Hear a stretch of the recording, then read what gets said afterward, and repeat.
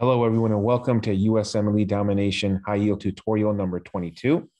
Let's go ahead and get started like we always do with a high yield question. We have a 25-year-old male that presents to the ED with abdominal pain, diarrhea, and weight loss. Endoscopy showed transmural inflammation of his small bowel. His CT is shown below. 3 weeks ago, he had flank pain and was found to have kidney stones. What was the most likely composition of his kidney stones? Was it calcium oxalate, struvite, uric acid, or cysteine? And I promise I'll come back to this at the very end of the talk. And we'll actually have a couple more. We'll have 3 more high yield questions throughout the course of this tutorial. So stay tuned, all very relevant for the USMLE. So I want to talk to you about inflammatory bowel disease. And inflammatory bowel disease is a very high yield topic for the USMLE. It's an idiopathic bowel disorder that includes both Crohn disease and ulcerative colitis. And it's often very important to differentiate Crohn's disease and ulcerative colitis on the USMLE. Now, both are going to present with abdominal pain, fever, probably bloody diarrhea, and weight loss. These are key signs and symptoms of inflammatory bowel disease. It's usually diagnosed with endoscopy with very characteristic findings that we'll discuss, but often radiology is used, typically CT, fluoroscopy sometimes, and even MR enterography to, evaluate and diagnose IBD or inflammatory bowel disease. And I think this is a very helpful chart to differentiate and understand the difference between Crohn's disease and ulcerative colitis. So in terms of location, Crohn's disease can really happen anywhere along the GI tract, from the mouth to the anus, okay? But there are skip lesions. Oftentimes it'll affect maybe a part of the small bowel, a part of the large bowel, but not continuously. Whereas that's not the case for ulcerative colitis. There aren't skip lesions, and typically the rectum is always involved in ulcerative colitis, nearly always involved, and then it traverses along the colon, and there's no skip lesion associated with it. The rectum is only involved in 10% of cases of Crohn's disease, so very important. And on endoscopy, you typically get transmural inflammation of the bowel. So the entire bowel wall, meaning the mucosa, the submucosa, the muscularis propria, and the serosa, they're all involved with inflammation. Typically on pathology, you get non-caseating granulomas in Crohn's disease. In ulcerative colitis, you don't get this transmural inflammation. Only the mucosa and sometimes a submucosa is involved. You often get crypt abscesses and ulcers, certainly not granulomas associated with UC or ulcerative colitis. The radiology findings can be very similar, but typically we can get bowel wall thickening in both, but typically you'll get mucosal enhancement, and strictures, fistula, and combing of the mesentery are seen more commonly in Crohn's disease versus ulcerative colitis. But again, you can see there is overlap in the radiology findings. UC will typically also involve bowel wall thickening, particularly along the rectum and the colon. But there is this thing known as a lead pipe or featureless colon where you get loss of haustral markings. And I'll show you an example of that. That's very characteristic for ulcerative colitis that we don't classically see with Crohn's disease. There's this very interesting, association with smoking and Crohn's disease. Smoking is a risk factor for Crohn's disease, but for some reason in UC, it is not a risk factor, and oftentimes it can actually make it better for reasons that are not well known for ulcerative colitis. There are complications associated with Crohn's disease, so malabsorption is a big one that you should know for the USMLE. That can affect vitamin K, B12, iron, and calcium. Because it affects vitamin K, the prothrombin time can be elevated in some patient has Crohn's disease. That's an important point to remember for the USMLE. Complications of ulcerative colitis include toxic megacolon and also the risk of colon cancer. Now, colon cancer is also a complication of Crohn's disease, but much more likely in UC or ulcerative colitis. Okay, and often perforation also is another complication that's more commonly seen in UC versus Crohn's disease. The extraintestinal manifestations are very similar across both Crohn's disease and ulcerative colitis. Things like uveitis, peripheral arthritis, that resembles ankylosing spondylitis. Typically a rash like pyoderma gangrenosum or erythema nodosum is seen in both. And primary sclerosing cholangitis can be seen in both, but more common in UC. So, these extraintestinal manifestations are seen in both, but particularly PSC, primary sclerosing cholangitis, is actually more common in UC versus Crohn's disease. And that's an important point to remember. So treatment in acute exacerbation, typically we use steroids, but, azathioprine and infliximab is used for Crohn's disease, and mesalamine and 6-mercaptopurine is used in UC. Now, colectomy is effective in ulcerative colitis. Typically, if you get like a pancolectomy, that can sometimes even be curative in UC, but it's often not very useful for Crohn's disease. And oftentimes when you do surgery, often it recurs at the pre-anastomotic site. Okay, so surgery is much better in UC versus Crohn's disease. And that's an important point to remember.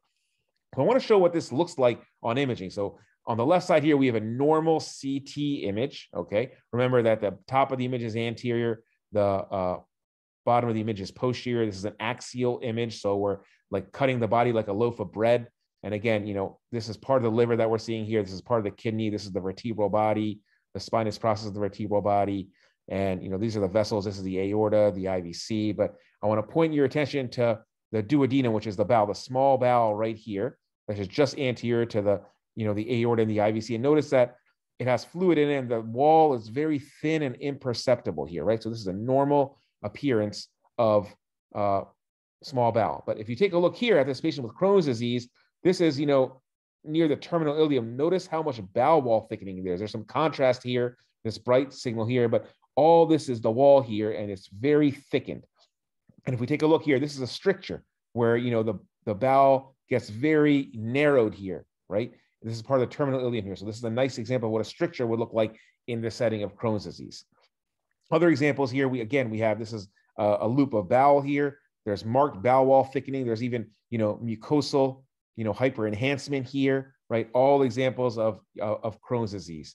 Here, this is a nice example of what combing of the mesentery looks like, you know, engorgement of the vasa recta, you know, in the mesentery, you know, coursing towards the bowel. This is a characteristic feature of Crohn's disease that we see on imaging, okay? This is a coronal view of the abdomen. Here we see the liver, the gallbladder. This is the stomach right here. Some of these are colonic loops, and some of these are small bowel loops, but this is a nice example of what combing of the mesentery would look like. We also have, you know, bowel wall thickening here along the terminal ileum here with some contrast in the lumen, and look how thick this wall is. The wall should only be like 1 or 2 millimeters, maximum 3 millimeters. This is like triple the size for wall thickening here.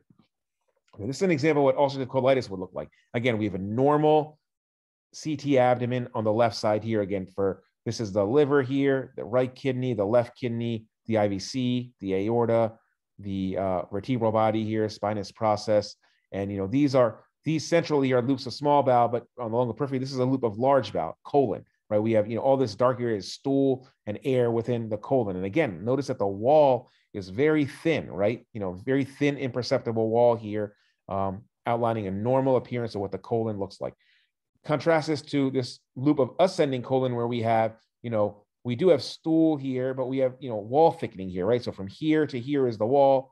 You know, there's some wall thickening. There's some edema or fat straining. This dark area is the mesenteric fat. We have some hazy appearance, which is fat straining that suggests inflammation around this thickened colonic wall in this patient with ulcerative colitis. And even the wall, part of it is a little dark, and that represents submucosal edema. Remember, in ulcerative colitis, it can affect, you know, the mucosa and the submucosa. So we have some submucosal edema here and some fat straining or edema or inflammation around the wall. Nice example of what colonic inflammation would look like in the setting of ulcerative colitis. I want to show what a lead pipe colon also looks like. So normally, if you look at an X-ray, we see these normal haustral markings in the colon. You can see these, you know, gas-filled loops of colon that are separated, you know, by these haustral markings here, right? So this is normal gas, and this denser area here is the haustral markings that are normally seen in the colon, right? So that's normal. But here we have a lead pipe colon where there's no haustra, right? It's kind of a featureless colon where we see no haustral markings along this transverse loop of colon, right? So this is what we mean by a lead pipe colon or a featureless colon. This is a very characteristic image that they could show you on the USMLE to suggest ulcerative colitis here, okay? So very important high yield image. I want to turn to some questions that are related to the bowel and abdominal pain that are very high yield for the USMLE. So a 57-year-old female on clindamycin presents with acute fulminant diarrhea. She has a low-grade fever. What's the most likely diagnosis? So, you know, fulminant diarrhea, low-grade fever are all signs and symptoms of IBD or inflammatory bowel disease. So this could be ulcerative colitis, but the key here is the patient is on clindamycin. Clindamycin is a super high risk factor for getting C. diff colitis. You know, anytime you see clindamycin or cephalosporins on the USMLE and they develop diarrhea, you should automatically think of C. diff colitis. So that's the best answer here. Move on to this next question. A 32-year-old male with abdominal pain was just diagnosed with ulcerative colitis. When should he get his screening colonoscopy? So this is preventive medicine, very important for the USMLE.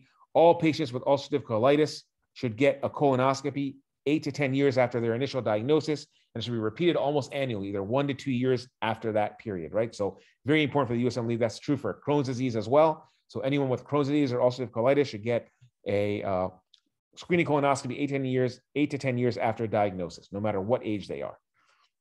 All right, this is an 87-year-old female who presents with recurrent abdominal pain with alternating bouts of diarrhea and constipation. She reports no weight loss despite having 7 bowel movements a day.